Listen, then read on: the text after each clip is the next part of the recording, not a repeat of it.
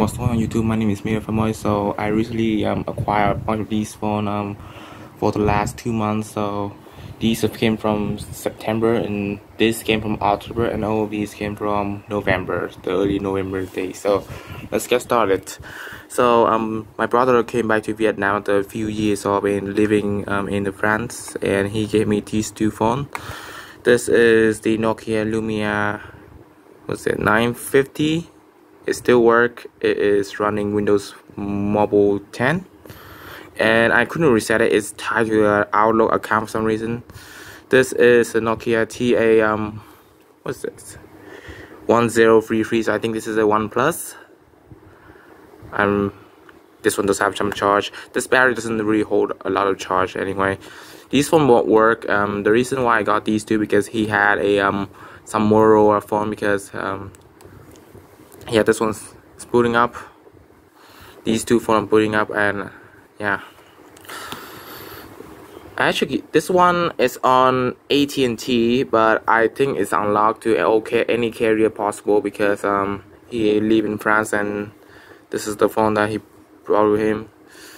And as you see, it is fully functional. It's unfortunate that this is tied to a what do we call it?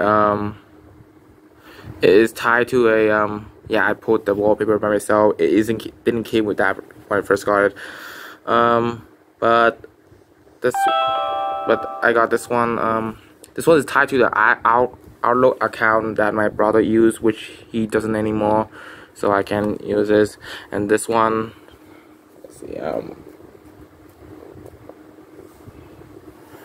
yeah, this Nokia has a somewhat awful battery life that won't last long, but it is running, I think, Android 9 from what I can tell, and it is unlocked because he bought this one in France. I don't know how much he paid for it. I think it's 50 euros or so. But it works just fine. I think it's around 100 or 200 euro, not 50. My bad. 50 is for the very lower end models, but this still work. It is a it's in mint condition, and I was able to reset this one to get rid of his old content. Yeah, this one take a micro USB. The one weird thing about this one is this is take micro USB, and this take USB-C, which I couldn't really understand. But for Android phone like this, I don't mind anyway. But yeah, at least I got this thing working. Hold on, let me put in the code. Okay, so the battery life of this one is horrible, from what I could tell. So we are done with the two smartphone, I think. Yeah, we are done. And now we move on to some of the find I got. I got these for quite cheap actually. This is 50,000 dong, $2.50. This was $2, $1, is $1.50, and $2.50. So here is a Avio. This one doesn't have a battery. It was expanded when I got it. So say 101, they are selling like a bunch of these old Avio phones that are basically brand new in the box, and I grabbed the one that doesn't come in the box or the battery. It was the cheapest one. It was only $2.50, and it worked just fine. It is locked to Vinaphone, which is the current carrier that I'm using. And this battery came from this one, and it actually does have some charge when I got it. Let's turn it on or not. There we go. And one thing I kind of not understand about this phone is that some of the ringtones is quite weird. Oh yeah, this speaker is blown really bad, but oh well.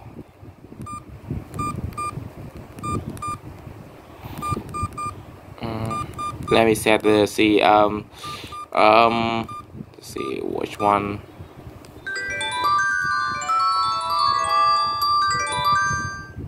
So this message tone just literally ripped this off. What phone is it? An LG VX10 or 2000, like the earlier LG phone. But this is a very cool MediaTek phone.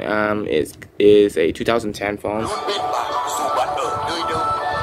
I think this is one of the cheapest Vinaphone cell phone to be sold. I think there's some more of this in the works which are made by Huawei, but I'm not sure. Here is the Nokia's is a 6030. I do have a this one doesn't have a SIM card right now, but I can grab one and we can show it that it does turn on.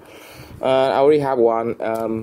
It had a I already have one which I have two of these. One work with a kind of bad, kind of ugly LCD, and the other one just doesn't turn on. This one, I'll put this battery on, and you see it works. Speaker works, the LCD works, everything works. Nothing wrong with it, and I'm actually quite surprised that this is sold for $2 because it's in pristine condition, and I don't know why, but some sellers sell uglier phone for much more higher price. I don't know, but maybe because oh yeah, this I put a Viettel SIM card, which is why. Oh yeah, this SIM card came from one of the phones that I will show you in later. Actually also got one more SIM card. I forgot where is it. It came from a Xiaomi phone. It doesn't work, and the seller say I can take the SIM card for free. Is this Vinaphone one? I haven't tested SIM card, but I might put some of it in one of the other phones. So yeah, I went to the first flea market, and then on November I went to the antique store. They call it antique because they are selling a bunch of antique stuff like that. It is way bigger than the first flea market I go. So let's start with the one This is the Motorola W200. This is basically, I believe, the CDMA variant of the C139.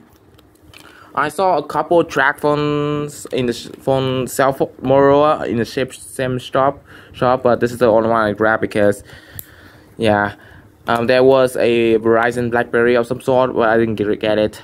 And it works. I don't have the charger for it, but I had a battery charger, the universal one. I don't know where it's at right now, but it works. It came with the S phone card, which means my W210 would turn on with that SIM card, which is good. Come on.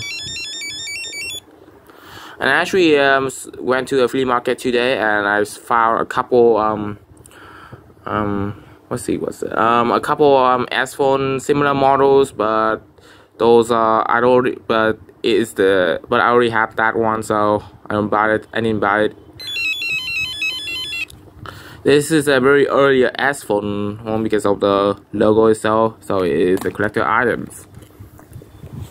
Next, this is a what's the Nokia? This I usually have one of these, but it doesn't work.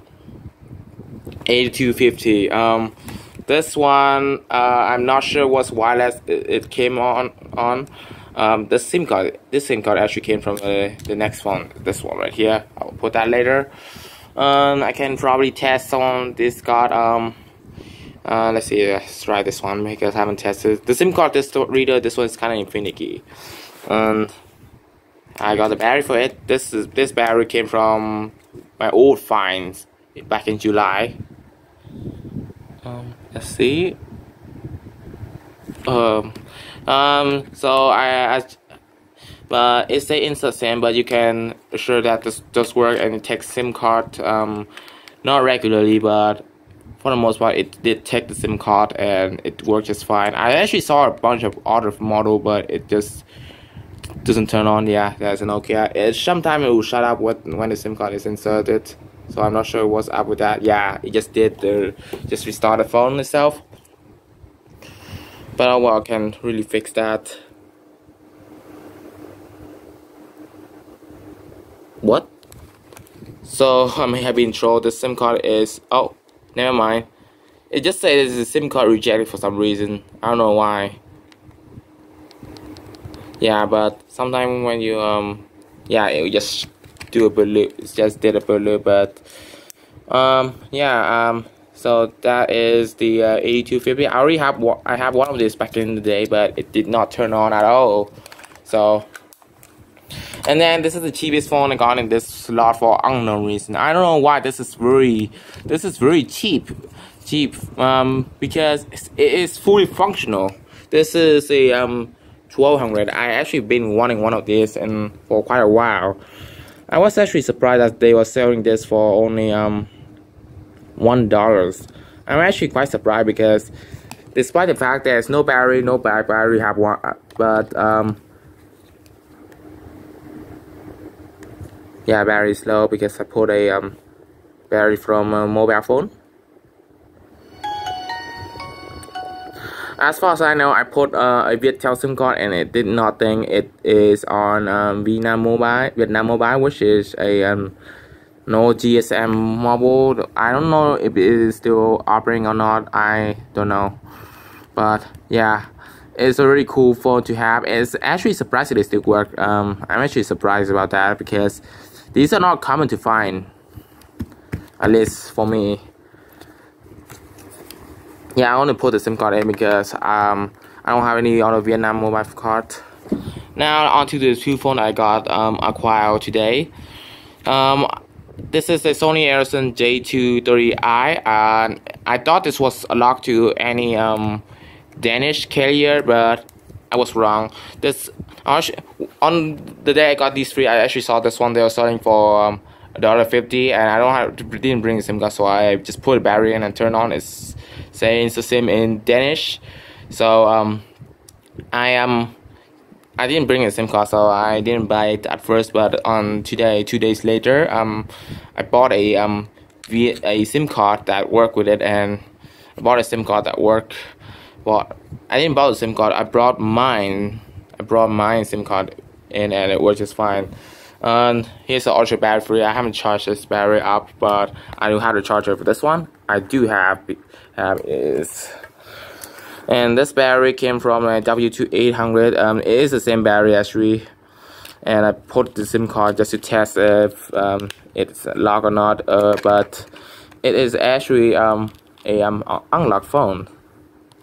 LCD is kind of bad, but it works. Oh yeah, this one had a quiet speaker for some reason. There's no Vietnamese option on this one, which is kind of shame, but never mind. At least I got a Sony, very old Sony. This one is, I believe, older than my W800i, and is as basic as it is. But yeah, I saw this is the oldest Sony Ericsson I saw in that store. So yeah, I'm happy to have this one working. And last but not least, I got this one for let's see how much money I paid for it. $50K. This is a SGH X160. This one is on Viettel. I don't have this one have no battery, no back, but had a SIM card, and the charging port this one is messed up. But this one they originally wanted $70K. I wished for $3.50, but I got talked down to $2.50 because the charging port was broken. But other than that, it still worked.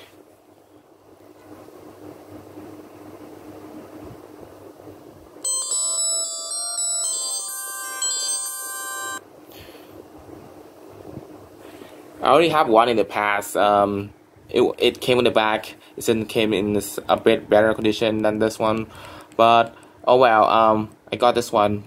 I got this one again, and yeah, I'm going to trade this because back when I got this one, it was the only flip phone that worked. Now I have the HD 156 work, so I got two free working flip phones. So yeah, I'm happy to have this one working. Also, it's kind of laggy for some reason, but yeah, can't complain about this one. It's only $50K, so I'm really happy to have this one working. So yeah,